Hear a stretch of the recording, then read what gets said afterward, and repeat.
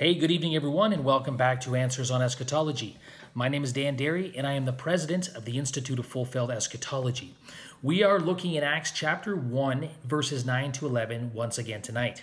I'm going to share some more thoughts with you regarding the prophecy of the second coming in Acts 1 and how we can harmonize that with the second coming of the Lord in the rest of the New Testament, which places his coming in the first century in AD 70. Now, what we've done already is we've demonstrated to you that the dispensational or the premillennial claim that because Jesus left in a body visibly, he has to return in a body visibly. And they base that claim on the language of Acts chapter 1 and verse 11, in just the same way or in just the same manner. Let me read the text.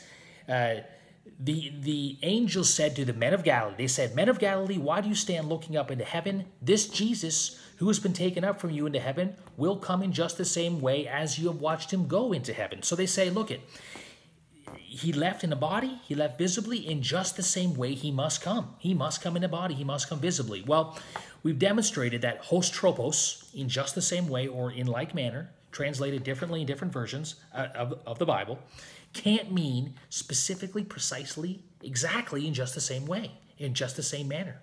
Okay? We've showed you comparative texts that use that same phrase, and it can't be pressed to mean exactly, specifically, in just the same way. We've also shown you that if the Lord actually came back in just the same way that he left, that would violate and that would contradict many other second coming texts that say he's going to come in a different manner, in flaming fire, on a white horse, in judgment. All these things weren't present at the ascension. So we have a contradiction if we maintain this exactly, precise, specifically the same manner, okay? And what the dispensationalists emphasize about Acts 1:11 and that prophecy of the second coming, they emphasize the body of Jesus, a bodily return, a visible bodily return. And I'm going to show you in this video and the couple to come after that the emphasis is not on the body. Actually, we all know that. Based on a study of the second coming of the Lord text, second coming prophecies, there is no mention of a bodily return of Jesus, ever. It's not even really hinted at, okay? He comes, it's his presence, it's his glory, it's his manifestation, but none of that has to mean a bodily return, and nowhere in Scripture, for all of the texts that there are regarding the second coming, nowhere does it emphasize a body, especially in Acts chapter 1. Okay, so I've only got a few minutes. I want to get into this. What I want to do is I want to show you what the emphasis is.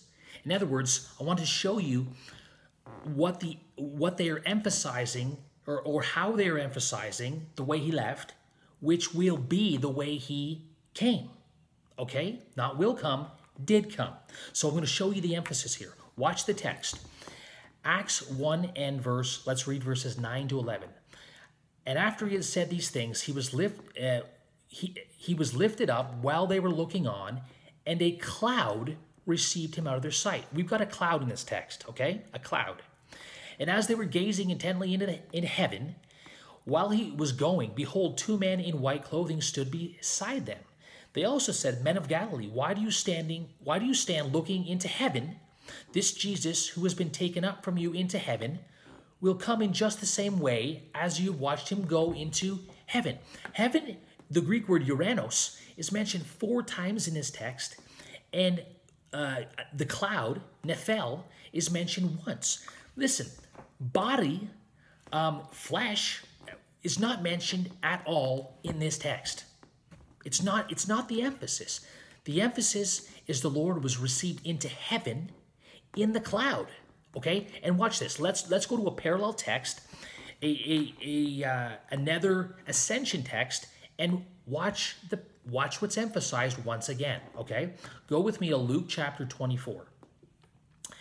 And let's read verses 24 to 26, just to keep this in a bit of a context, okay? Although it's a completely parallel text, I want you to see these verses. Luke 24 and verses 25 and 26. Watch this. Jesus said, and he said to them, O foolish men and slow of heart to believe in all that the prophets have spoken. Was it not necessary for the Christ to suffer these things and enter into his glory? Now watch this. This is the ascension. He's referring to entering into his glory, ascending into his glory. Okay, go down to verses 49 to 51. Watch this. Here's where it's parallel to Acts 1, 9 to 11. 49 to 51. And behold, I am sending forth the promise of my Father upon you, but you are to stay in the city until you are clothed with power from on high. And he led them out as far as Bethany, and he lifted up his hands and blessed them. There's a blessing. And while he was blessing them, he parted from them and was carried up into heaven. Now, here's an identical parallel text to Acts 1, 9 to 11, and the emphasis is not on a body. It's on the Lord blessing them and being received up into heaven, which is into glory. Okay? So here, in two parallel texts of the ascension of Jesus Christ, the emphasis is not on a body. It's on the Lord being received up in a cloud, into glory, and into heaven. Now watch this. Go to another text. This is not a ascension text, but it is reflecting and commenting on the ascension. 1 Timothy chapter 3 and verse 16. Watch this. Paul says, by common confession, great is the mystery of godliness. He who was revealed in the flesh was vindicated in the spirit, seen by angels, proclaimed among the nations, believed on in the world, taken up in glory. Again, a reference to the ascension of Christ, a parallel text in that sense to Acts 1 and 11, and the emphasis is not on a body. It's on him being taken up into glory. So listen, by comparing Acts 1 with Luke 24, which is a perfectly parallel ascension text, and 1 Timothy chapter 3, which is commenting on the ascension, we find that there is no emphasis on the body of Jesus, a bodily ascension or a bodily return. There is nothing mentioning that. Instead, the emphasis is on heaven, the cloud, glory, and blessing. Okay? Uranos, heaven, is mentioned 4 times. Blessing, eulogio, is mentioned twice. The cloud is mentioned once. And glory is mentioned several times, at least twice in these texts. This is the emphasis. The Lord Jesus Christ being received up, watch this, in the glory cloud into heaven while he was blessing his disciples. So listen, I agree with the dispensationalists in this sense. As he was taken up, so shall he return. But the emphasis is not on the body. How was he taken up? Well, he was taken up in the glory cloud, which received him into heaven, okay, while he blessed his disciples.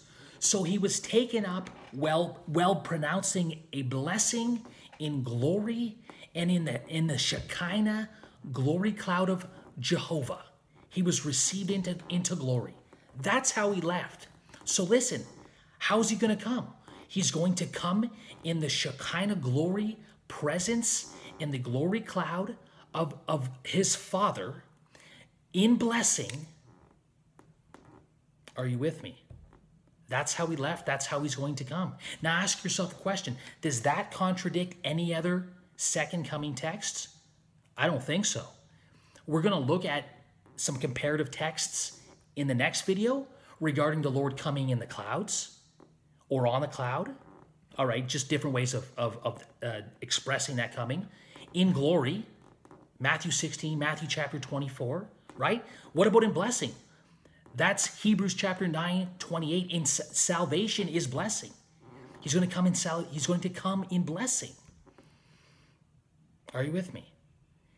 And he's going to return from heaven. Just as you have seen him go, so shall he come. They saw him leave in a cloud into glory, blessing into heaven. And listen, the New Testament is full of texts which emphasize those very things, not a body. They emphasize that he's going to return. He was going to return in the cloud, in glory, with salvation, with the blessing, and he's going to come from heaven. That's the emphasis of Acts chapter 1, 9 to 11. Not a bodily return, not a bodily ascension. It's in glory, it's in blessing, it's in power, it's in the cloud, and it's out of heaven. We're going to see all that next time on Answers on Eschatology. And bye for now.